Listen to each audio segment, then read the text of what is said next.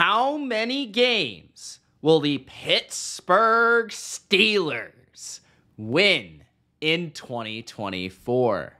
What's going on, football fans? Steeler Nation. It's Mitch here with my record prediction for the Pittsburgh Steelers. The new look Pittsburgh Steelers. Will they make the playoffs in 2024? Will they compete for the AFC North in 2024? All those questions answered, including a game-by-game schedule preview in this video. If that sounds good, don't forget to spike the like button. Get in the comments and let me know if you're a believer in the Steelers in 2024. Also, subscribe to the channel for more NFL record predictions for all 32 NFL teams, just like this. Here we go, Steelers. Here we go. Let's talk about it. The Pittsburgh Steelers, week number 1. They take on the new look Atlanta Falcons. Kirk Cousins in Atlanta. New quarterback. New quarterback for the Steelers, Russell Wilson. I'm pretty sure there could be some Sierra ties to Atlanta. Just saying. But the Pittsburgh Steelers, I think, can win this game. Why?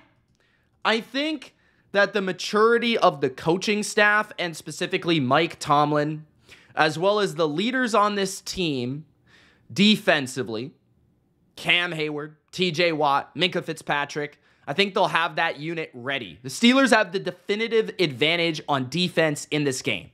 And with both offenses having new quarterbacks, new looks from a play calling standpoint, and the factor of Arthur Smith, a revenge game in week 1, his familiarity with the talent of the Falcons, what those players do well, what they don't do so well, I think that's going to give them an edge.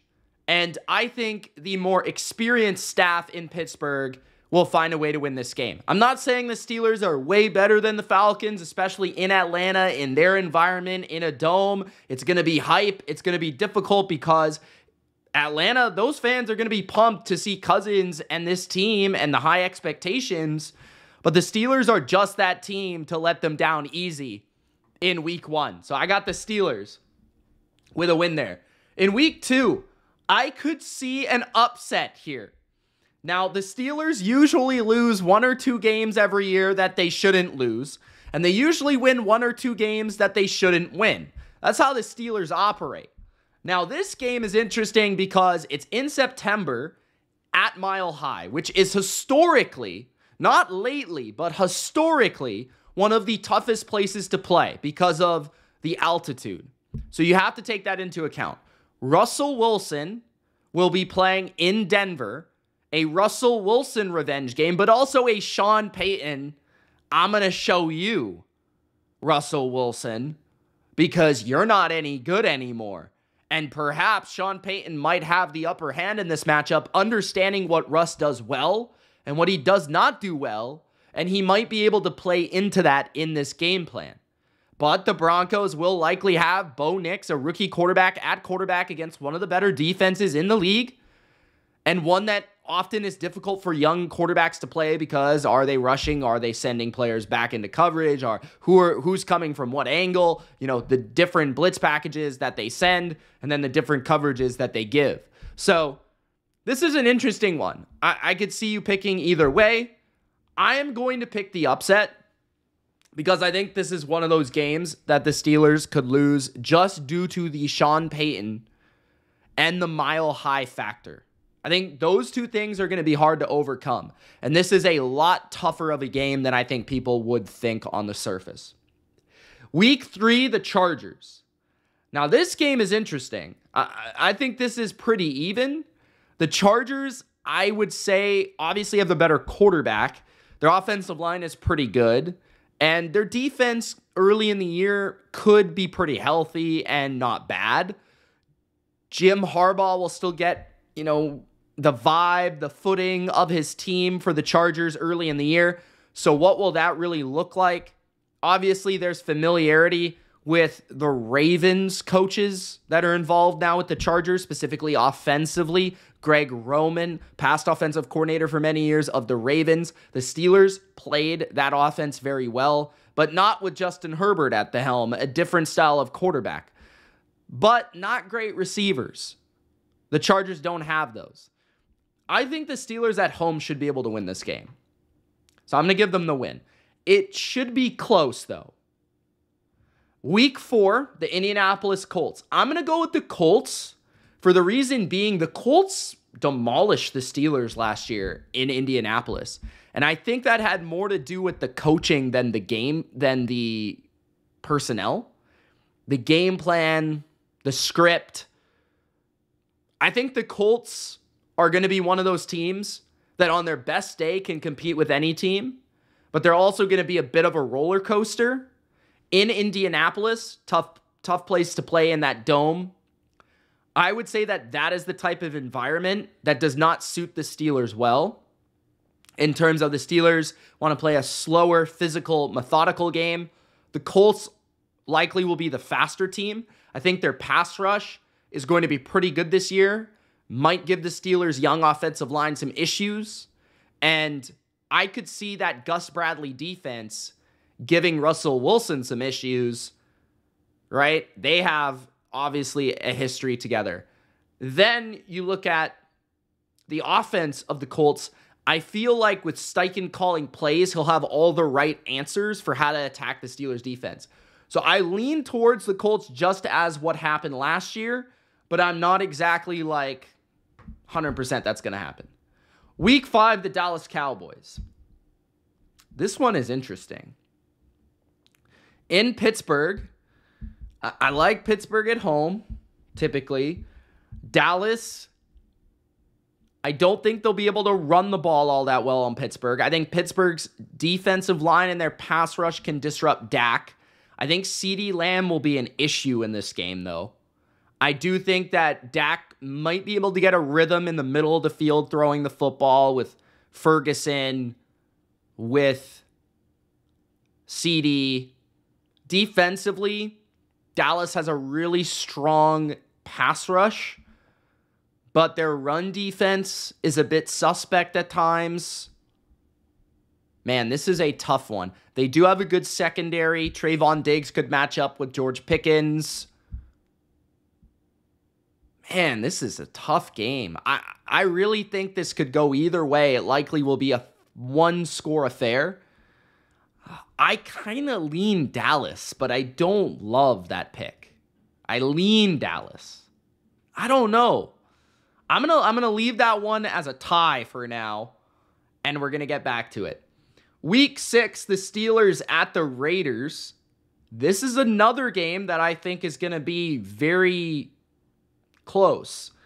I think the Raiders, like the Steelers, are a team that have built themselves on the line of scrimmage, on physicality, on toughness.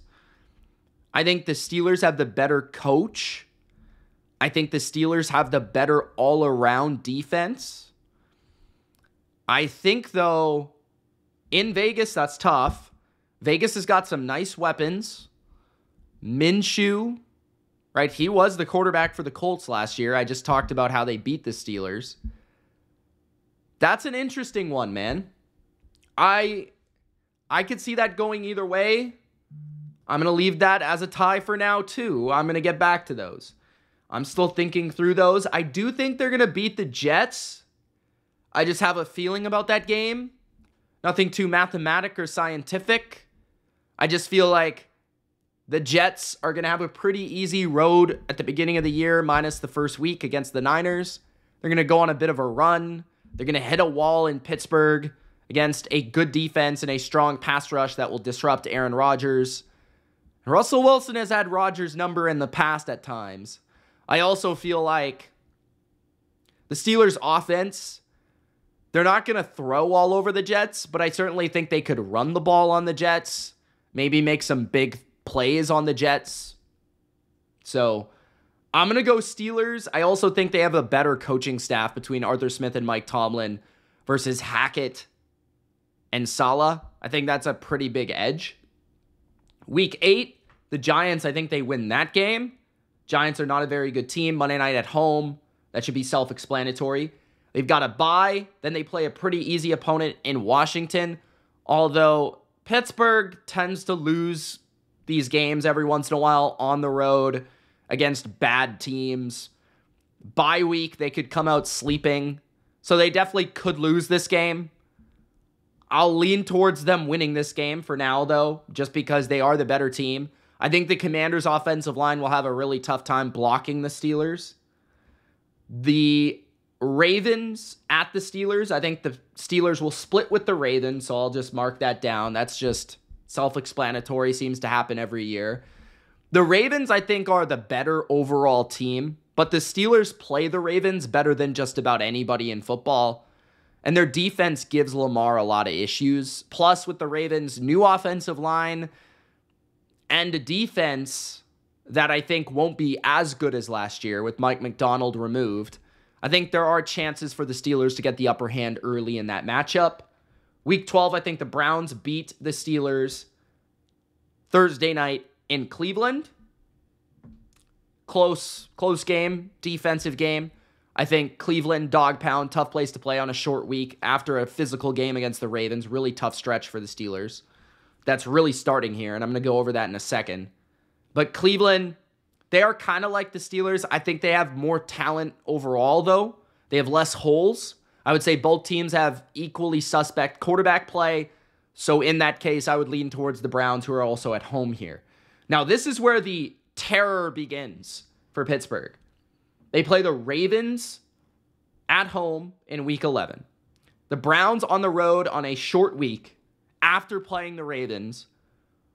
That is almost a guaranteed tough game. Then they play the Bengals in Cincy later in the year where they're typically good. They play Cincy twice later in the year where they're typically better than early in the year. They play Cleveland again, another AFC North matchup. They play Philly in Week 15. They play Baltimore in Baltimore. They play Kansas City on Christmas, on a short week. Is that Saturday to Wednesday? That is absurd. You've got to play the Super Bowl champs on a Wednesday. And then, of course, you finish with the Bengals. So this is going to be a awful stretch for the Steelers. So I can imagine that they're going to have to beat the Bengals here if they want a chance at the playoffs. They're going to have to. This is a 10-week rest. So I think it's more likely that Pittsburgh beats the Bengals off a 10-day rest on the road than it is playing them after playing the Chiefs in the final game of the season, where the Bengals will probably be at their peak. So I think the Bengals, they'll split with the Bengals, but they'll lose the last game. They'll win the game. So it'll be inverse from typical where they'll win the road game, they'll lose the home game. That's the way I'm going to go with it. Both will be pretty close, you would think, just the way those two teams play against each other. But Joe Burrow, back healthy for the entire year, you would think. Really awesome offense. I think they've improved their offensive line. Strong coaching staff in Cincy, and a defense that's fundamentally sound and shouldn't have any issues getting off the field against a kind of mediocre Steelers offense. I would lean towards the Eagles beating the Steelers in Philadelphia. I think the Steelers will split with the Browns as well and split with their entire division. I think that's pretty fair in the AFC North. And then in Week 17, they'll lose to the Chiefs. Super Bowl champs, short week. Mahomes has torched the Steelers in the past. Bad matchup for them. So right now, they're 8-7-2. I think it's pretty fair to say they'll win one and lose one against the Raiders and the Steelers. The Steelers and the Raiders, and then the Steelers and the Cowboys. Now, which one do I think they'll win? Which one do I think they'll lose? Now, one's at home and one's on the road. I would also say, though, Dallas is better than the Raiders, just on paper. So, I'm going to go Dallas beats the Steelers and the Steelers beat the Raiders. That's what I'm going to go with. So, I'm going to go 9-8 for the Pittsburgh Steelers. I think that's a pretty solid record for them. Because you have to think, yes, their offensive line, they've made some improvements, and you would argue they've gotten better. I think their receiving core is probably a little bit worse, post Deontay Johnson. I think their offense as a whole and a cohesive unit, the play calling will be better. The quarterback play will be better, but not by a lot. I mean, Russ will be able to manage it, but I don't think they're going to be a high-octane, super explosive offense. They're going to run the ball. That's going to be their thing. Defense, they're going to be pretty good, but you have to factor in TJ Watt gets hurt a lot. Cam Hayward is older. Minkah gets hurt a lot. They've got some suspect things, but Pat Queen being added. Some of the things they did this offseason you do really like. So I think the Steelers are a better roster and a better team than last year as long as they stay healthy. But this is a just ridiculous schedule.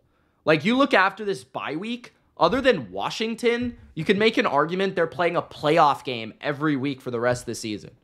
That's just insane. And then it's not like they have an easy stretch early in the year, right? Maybe you argue they beat the Broncos or they beat the Colts, right? But, man, they could lose to the Falcons. They could lose to the Jets. So, like, they have to win a lot of games early to have a chance at the playoffs and just survive down the stretch. So I think 9-8 is pretty fair for the Steelers. You guys let me know in the comment section below what you think. Gronk spiked the like button. It's Mitch. Thanks for watching. We'll see you in the next NFL record prediction video. Let me know your record for the Steelers in the comment section below and watch the rest of the AFC North. The Ravens, the Browns, the Bengals. How will they do in 2024? Peace, guys.